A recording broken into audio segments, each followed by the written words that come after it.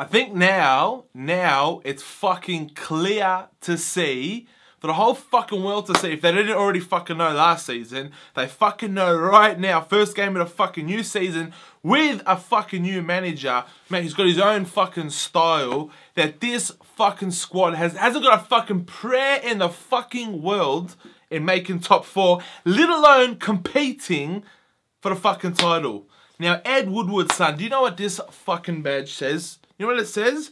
Manchester fucking United. This fucking team, lad. Let me tell you a bit of history about our fucking club. Mate, we compete for the fucking title year in, year out. No fucking questions asked, mate. If we're not fucking winning the title, we're thereabouts fucking competing, lad. Mate, and our fucking squad now is a complete fucking joke. Hasn't got a fucking prayer in hell in competing with these fucking top clubs. It's, oh, mate. Oh, mate. Ed Woodward, mate. Ed fucking Woodward, lad. Stop, mate. Ed Woodward, stop doing your fucking shitty interviews for fucking MUTV, coming out, telling the whole fucking world how Man United are the biggest fucking club in the fucking world, mate, when you can't even get a fucking deal done, mate, fucking a deal to fucking get over the line to save your fucking life. You've had over 12 months to get the fucking deals done for fucking Ander Herrera and fucking Luke Shaw. Fucking Davey Moyes, one of these blokes, fucking more than 12 months ago, and now you fucking just got him over the lines, but now we need fucking players. What are you fucking playing at, my friend?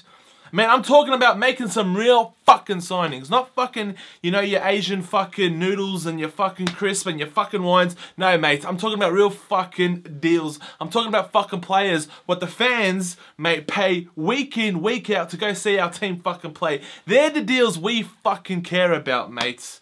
Mate, it's a joke. Just have a look, mate, have a look at the fucking teams we are competing against for this title. I say competing because we used to be a club that were competing, but the teams that are competing now, have a look at our fucking neighbours. Mate, if they're not busy fucking making signings on fucking world-class players, mate, they're fucking busy, mate, re-signing the world-class players they already fucking have. What are we fucking doing? We're giving fucking £30,000 deals a week to fucking Wayne Rooney, who's ending in fucking transfer requests.